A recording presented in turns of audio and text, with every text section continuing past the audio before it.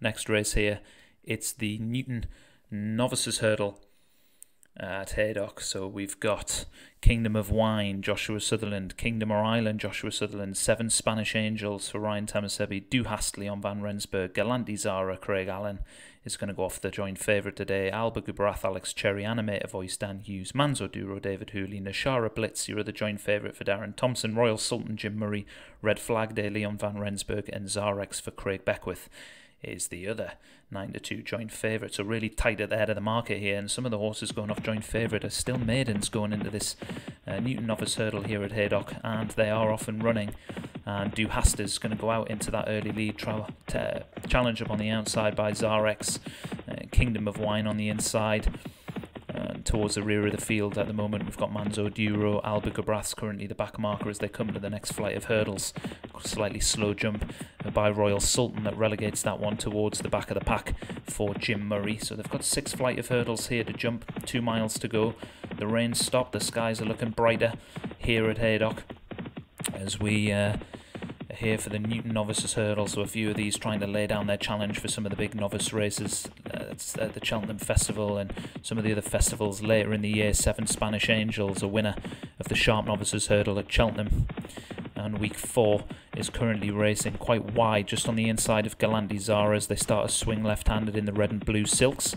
Galanti Zara in the green and gold hoops, the black horse, the one racing widest of all, and currently towards the rear of the field, and a good 25 to 30 lengths off the leader already is Animator Voice. And so Zarex blazing a trail up front. Really good run over it. Fairy House in the Royal Bond by that one last week. Hence that one going off one of the favourites today as they get over that next flight. 7 Spanish Angels in midfield really attacked that flight quite well, and that allowed that one to move up alongside Red Flag Day.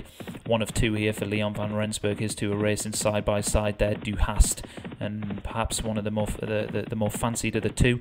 And we've got Kingdom of Wine and Kingdom of Ireland for Joshua Sutherland. Those 2 racing side by side as well. In fact, Kingdom of Wine is probably about a length and a half in front of Kingdom of Ireland, who's just tracking the 2 Leon van Rensburg runners as well as the stablemate, as we have 7.5 furlongs left to go here. Zarex enjoying himself out in front and setting a pretty good pace here for these novices. Nashara Blitz a couple of lengths in behind that one, another of the fancied runners. Royal Sultan, after a not so fluent jump earlier in the race, has made some really good progress and is now just in behind these leaders in 3rd place. Du Hast and Kingdom or Ireland have started to make their move and start to get ever closer to the leaders. Kingdom of Wine, Red Flag Day and 7 Spanish Angels being ridden more patiently, as is Galanti Zara, and those horses are really going to have to pass quite a few and fly home to pick up and pick off a lot of these fancied runners as we already come towards the next flight of hurdles and only have 4 furlongs left to go here. So it's Zarex in the lead from Nashara Blitz.